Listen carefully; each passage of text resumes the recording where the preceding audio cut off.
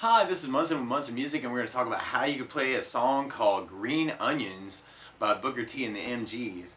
And it starts out, we're going to start out talking about chords, and then we'll talk about a couple of licks that are in the song. But it's going to start out on an E minor chord, and the way you play E minor, first finger is going to go to the A on the second fret, second finger is going to go to the D string on the second fret, and if you strum all those together, that sounds like E minor chord, and it sounds really, really sad. And then from the E minor, actually our intro is going to just be 4 E minors. And then after that, our main form is going to start on 4 E minors. And then from the E minor, we're going to go to an A minor chord. And the way you play A minor, first finger is going to go to the B string on the first fret. The second finger is going to go to the D string on the second fret. And the third finger is going to go to the G string on the second fret. And if you strum all those together, that sounds like A minor chord, and it sounds really, really sad. And then from the A minor, we're going to be going back to E minor. And then doing another E minor. And then we go to a B7 chord, or B dominant 7. The way you play B7, first finger is going to go D string on the first fret, second finger is going to go A string on the second fret, third finger is going to go the G string on the second fret, and the pinky is going to go to the high E on the second fret, or the skinny E on the second fret. And with the B7, you want to strum just the A string to the high E string, so you want to try to avoid the thick E. And sometimes I'll actually kind of take my second finger and just kind of run it into it, so just in case I miss it, I just won't hear that note. And then from the B7, we're going to go back to A minor, and then we're going to go back to E minor, and another E minor. So those are all the chords that we need. And a lot of times with a song like this, to make it more interesting, I like adding something called a strum pattern to it. And my favorite 4/4 strum pattern for a song like this is down, down, up, up, down, up.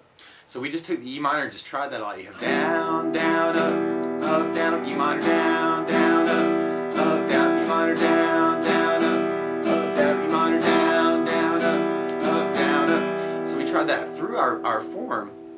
You know, the E minor, down, down, E minor, down, down, up, down, E minor, down, down, up, down, E minor, down, down, up, down, A minor, down, down, up, down, A minor, down, down, up, down, E minor, down, down, up, down, E minor, down, down, up, down, B7, down, down, down, A minor, down, down, down, E minor, down, down, down, E minor, down, down, But the main attractive part of this song in particular is actually some of the licks. And the cool one that kind of starts open E, and then we're going to go second on the D, and then open D, and then fourth fret on the A, and then second fret on the A. So you got O2, O4, 2, and the notes you're actually playing, you're going E, E, D, C sharp, B, E, E, D, C sharp, B. And one thing that happens a lot in a tune like this is that lick's kind of getting sequenced or started from a different note. And when you hit the A minor chord, you end up doing the open A, and then going to second fret on the D string, or on the G string, and then the open G, and then fourth fret on the D, and then second fret on the D. So we kind of shifted everything by one string. You got open A, second fret on the G, open G, fourth fret on the D, second fret on the D. And the notes you're playing, you're actually going A, G, F sharp, E, A, G, F sharp, E. And then if you're following the form, you'd go back to the E lick where we had the open E, E, D, C sharp, B, open E, E, D, C sharp, B. And then when it gets to the B chord, that lick kind of changes to second fret on the A, and then fourth fret on the G, and then second fret on the G, and then first fret on the G, and then fourth fret on the D. So you got kind of B to A, G sharp, F sharp. So 2 on the A, 4 on the G, 2 on the G, first fret on the G, fourth fret on the D, 2, 2, or 2, 4, 2, 1, 4. And then you kind of be back to your A lick, and then you'd be back to your E lick where you got O2, O4, 2, O2, O4, 2. So those licks are kind of following our form. So we tried that all the way through. You start with the E lick, E lick, E lick, E lick. And then we kind of shift strings for the A licks. Then you got the open A, 2, O4, 2, open A, 2, O4, 2. And then you're back to the E lick, open 2, O4, 2, open E, 2, O4, 2. And then we got the big B lick where we're going 2, 4, 2, 1, 4. And then we got the A, open 2, O4, 2, and then back to E lick.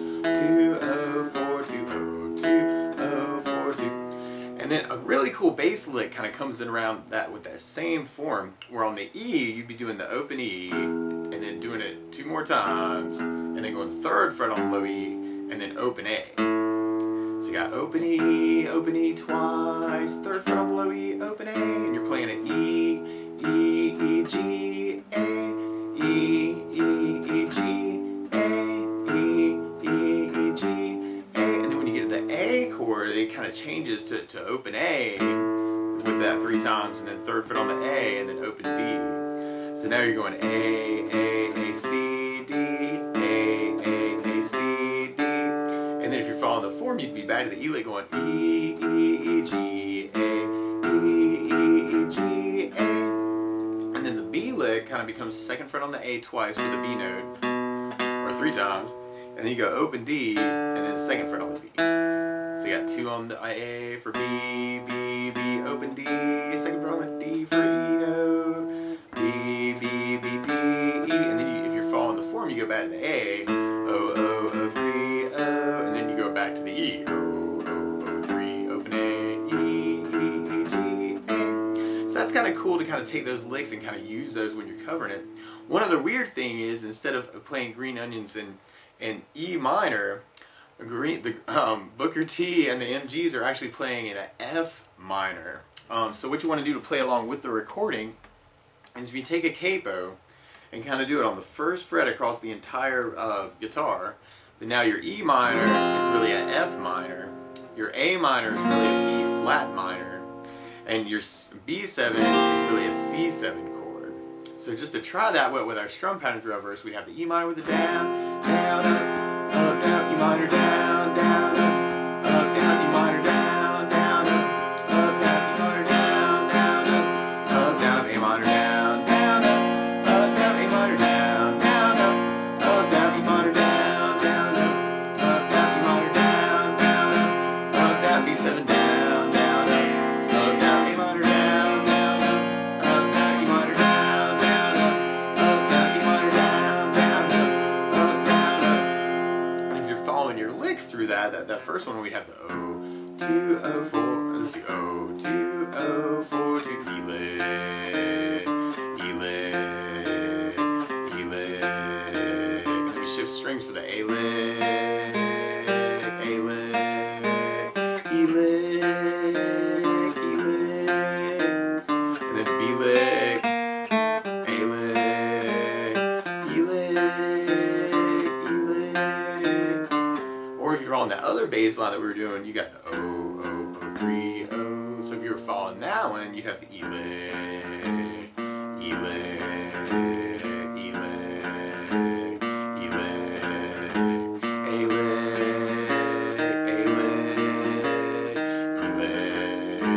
E lick, E lick, and then the B lick, A lick, E lick, E lick. And then also in the song, there's some really cool solos, and one scale that you could use the solo with would be well, we'd be thinking about it as an E minor pentatonic scale, but because of the capo, we'd actually be playing an F minor pentatonic scale. But that basically would be F notes and A flat notes, and B flat notes and C notes, and then E flat notes, and then F notes. So if we tried that through across the guitar, you'd take the low E and go open 3rd. On the A, you'd have open 2nd. On the D, you got open 2nd. On the G, you got open 2nd. And then on the B, you got open in the 3rd. And on the high, you got open in the 3rd. And that's something called pattern 1 of an E minor pentatonic scale, but we're actually playing an F minor because of the capo. But you may want to try making up solos with that. You could kind of do pull-offs through that scale where you kind of play the note and pull off the string to kind of get the sound to carry back. So that could be a cool lick to try doing hammer-ons. Or pull-offs, so kind of hanging a 3-0. Hammer-ons is another one where you would play the open string and kind of just put down the finger on the next string on the string to kind of get the sound to carry. So you could do pull-offs, or you could do hammer-ons to kind of make up stuff. Or you could do bends where you kind of play the note and press into the guitar at the same time.